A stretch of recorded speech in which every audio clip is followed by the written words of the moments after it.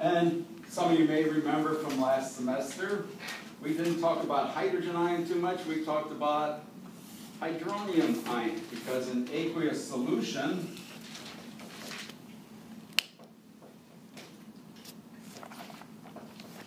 you put an H plus in there, what's it going to look for? It doesn't like to sit there by itself. It's going to look for electrons. It's going to see a couple of them sitting on the nearest water molecule. So it's going to attach itself. And these guys are going to say, what's happening here? So, and remember we talked about things like one hydrogen ion and 4 water molecules surrounding it to stabilize it and all that sort of stuff.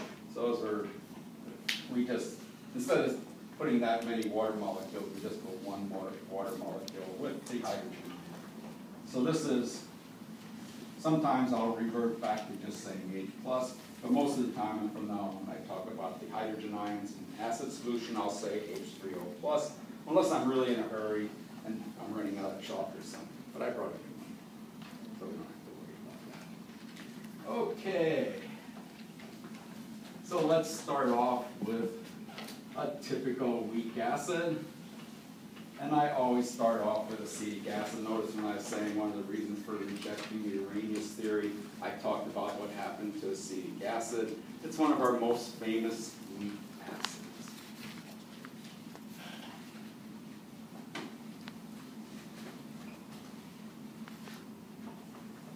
And I just went through this with the 1A class where we got into a little bit of organic nomenclature.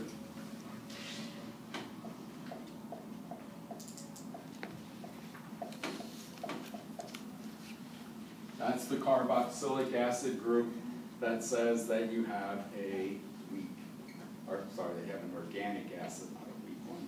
But it turns out that all the organic acids are weak acids. They're not on our list of strong acids. So we can write this as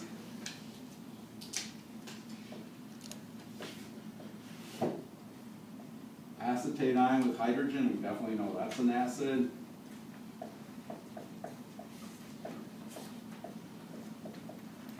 Here the hydrogen at the front shows it's an acid. CO2H at the end with the hydrogen at the end shows it's an acid. So those are the ways we can recognize acids. And almost all of them are going to be weak acids, and they're organic acids. And those are most of the ones we talk about.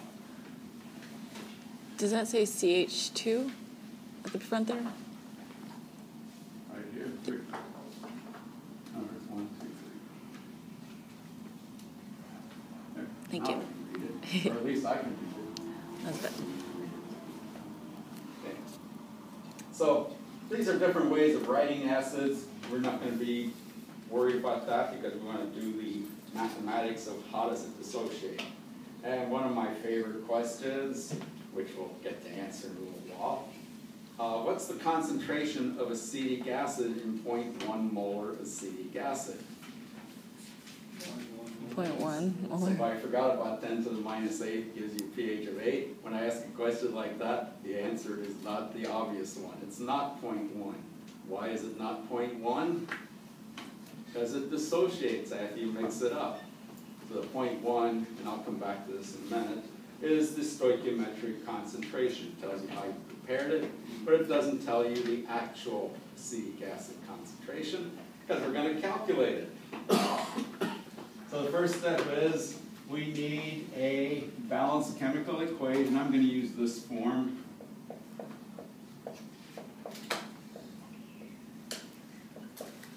And I'm going to use Bronsted-Lowry.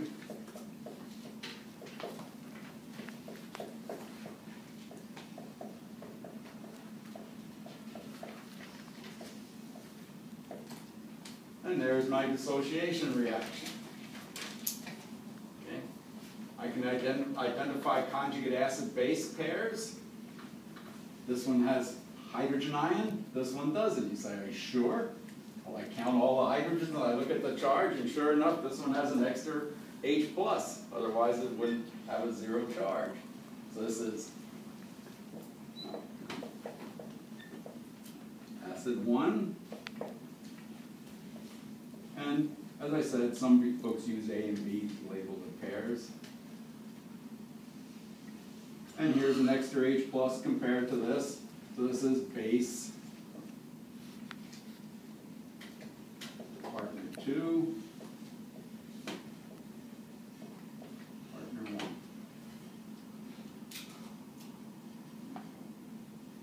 So these are conjugate acid base pairs. Okay. There's, yeah, we got, Oh, base 2, I said base. Oh, I got base on too many bases there. I was ready to play the violin or something. Acid. there we go. And we've got our association equation. Let's write an equilibrium expression.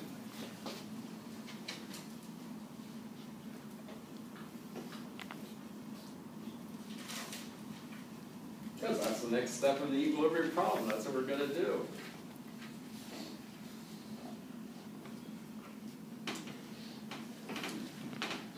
If I wrote something down.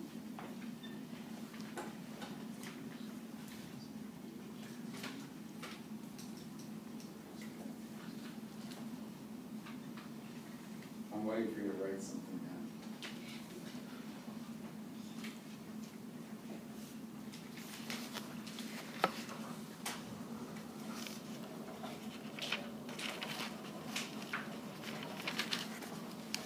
Okay, by now I've been calling for the quizzes to come back in, and I expect you have solved whatever problem I asked you. So I'm going to write the equilibrium expression.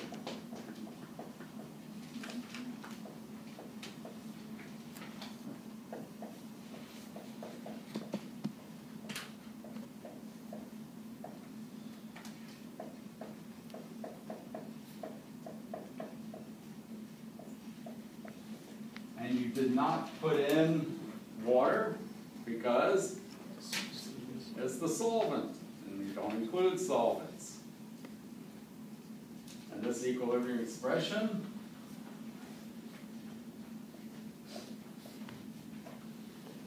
has a subscript A for talking about the equilibrium, or that equilibrium constant is referred to as a case of A. The subscript A says it's an acid dissociation constant. Okay? And that's because, what do acids do? Increase the hydrogen ion concentration. There's hydrogen ion concentration. Notice if I do Arrhenius, I get the same sort of thing, except I write H plus. This is still the anion. If it would have been acetic acid, that's the anion. And there's HA. The water didn't appear in the Arrhenius way of doing it. So the arithmetic was exactly the same. In the old days, it is in the new days because we don't bother putting water in there. Okay.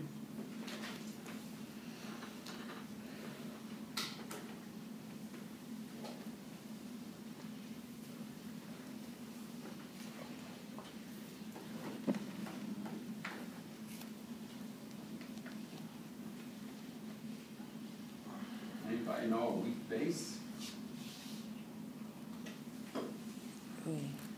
Oh, I had one up there. I erased it. How about that? Well, I'll use it again.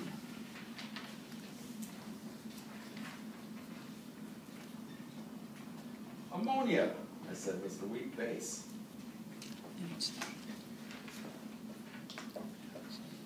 Most nitrogen-containing organic compounds are going to behave as weak bases. And then you have something like amino acids. It has an NH2 group, and it also has an acid group. It can behave as either an acid or a base. We won't worry about either of those too much. In fact, we won't worry about it all in this class, but eventually somewhere you might have to worry about it. Okay. Dissociates.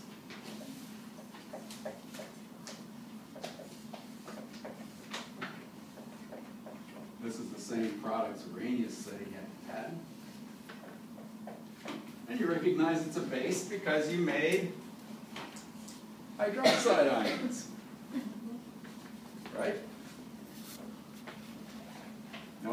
Acids give you hydrogen ions in solution. Bases give you hydroxide ions.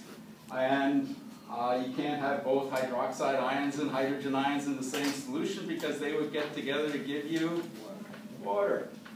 Okay, we talked about that when we talked about the wrong equation in the SORM when we talked about the dissociation of thiosediment. Again, looking at the terminology here, I see some more conjugate acid-base pairs.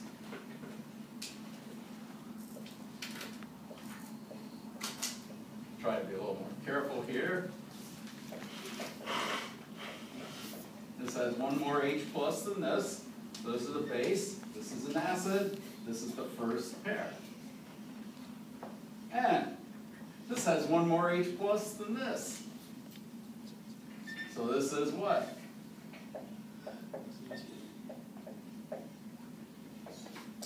No, I got it right. Base 2. So again, when we're talking about acid or bases dissociating, we always have an acid plus a base gives you a new acid and a new base. And the big difference is when we're talking about bases, we're getting more hydroxide. When we're talking about acids, we get more hydrogen ions. And what else can we do with this? We can write an equilibrium expression. Let's write the equilibrium expression. Yes? I'm just a little confused. Why is the H2O acid? And over there it's the base. Good question. I'm going to come back to that in just a minute. Okay. So first of all, let's write the equilibrium expression. So go on here.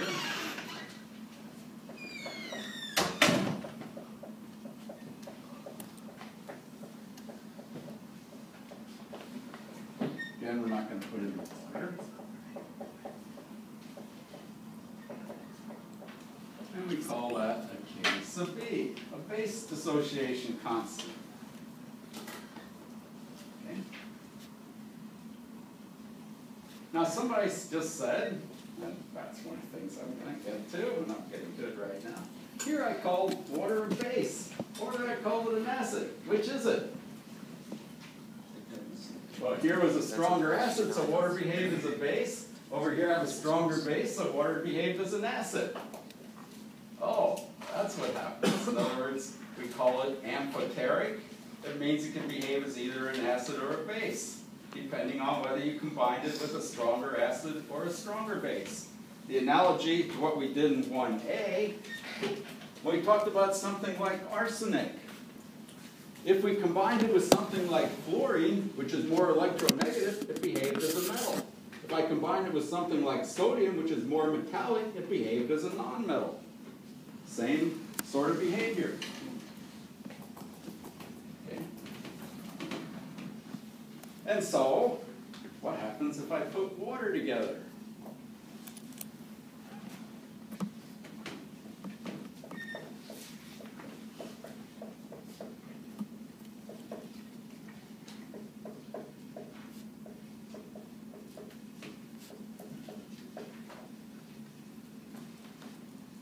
How about that? So it behaved as an acid and a base. Which one's the acid, which one's the base? You don't know. But this is called dissociation of water.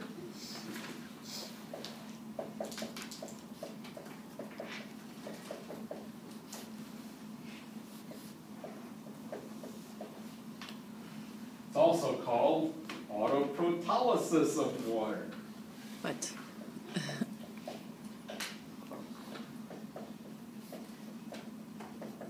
Means one picked up the hydrogen and the other must have lost it. Self-dissociation is another one that they use. There are all sorts of terms to refer to that. Now you want to write the equilibrium expression.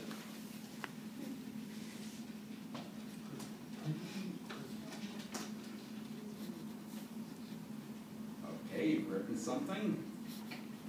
This is the time to write it, because when you go on the quiz and you want to write it, you say, what did he write? I can't remember anything. But if you look at this, you say, oh.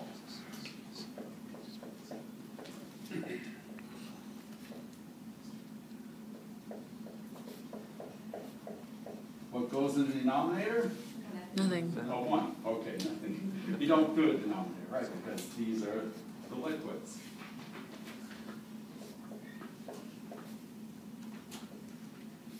That's the dissociation constant for water.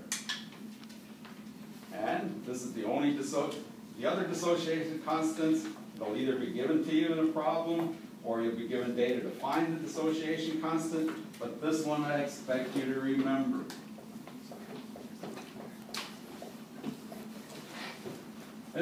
We usually just say it's exactly 1, but actually it changes with temperature, but we're not going to worry about that. The dissociation constant of water is 1 times 10 to the minus 14, period. Now I'm going to do an equilibrium problem. I got the